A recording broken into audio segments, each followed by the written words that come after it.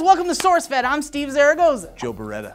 Whoa, you're cool. International astronomers discovered the first evidence of a planet's destruction by its aging star as it expands into a red giant. Cool. Yeah, it's cool, but if that happened to Earth, it would be totally destructive and completely inconvenient. Oh, there's a red giant coming? Great. There goes Sunday's Jenga party. Alex Wolfscan from Penn State University said, a similar fate may await the inner planets in our solar system when the sun becomes a red giant and expands all the way out to Earth's orbit some 5 billion years from now. Very well read, Joe. Thank you. So a billion years is a long time for a sun to become a red giant and, say, eat the Earth in a hellish fiery blaze of hell. The planet-eating red giant star from this discovery, named BD plus 48740, which is like the David of space, is older than the sun and now has a radius about 11 times bigger than our sun. Wolfscan is the man who led the team which found evidence of a missing planet having been devoured by its parent star. Stupid parents that just don't understand. Dude's also the first person to discover a planet found outside of our solar system. Rock on, Wolfscan! Yeah! The other cool space stuff the astronomers discovered was the highly elliptical orbit of the star's newly discovered massive planet, which is at least 1.6 times bigger than Jupiter. One of the astronomers, Andrzej,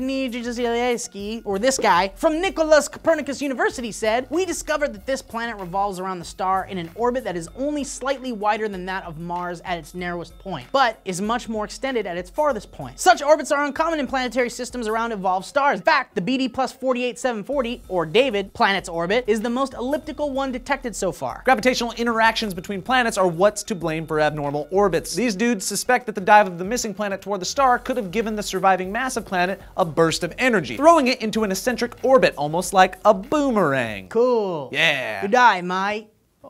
Eva Villaver of Universidad Autónoma de Madrid in Spain said, catching a planet in the act of being devoured by a star is an almost improbable feat to accomplish because of the comparative swiftness of the process. But the occurrence of such a collision can be deduced from the way it affects the stellar chemistry. The highly elongated orbit of the massive planet we discovered around this lithium-polluted red giant star is exactly the kind of evidence that would point to the star's recent destruction of its now missing planet. That's pretty awesome and scary. Makes you wonder if someday some crazy aliens are going to somehow discover Earth from their like alien Earth, and we're like the first planet outside of their solar system that they discover, but when they discover us, our sun is devouring us because it's a red giant, and then they're like, oh, we're gonna report this on our alien creature SourceFed, and then while they're doing that, they say the same thing that I'm saying right now, and they're like, what if someday another alien thing is looking at us while our sun is, oh man. Oh, it's like the end of Men in Black with the marble. Or the lockers. Mind blown. Space is cool. Mind blown. Space is cool. So what's your favorite random space fact? Let us know in the comments down below. Like, subscribe, click annotation for more stories. I am Joe Beretta. I'm Steve Zaragoza. Space is cool. Space is cool.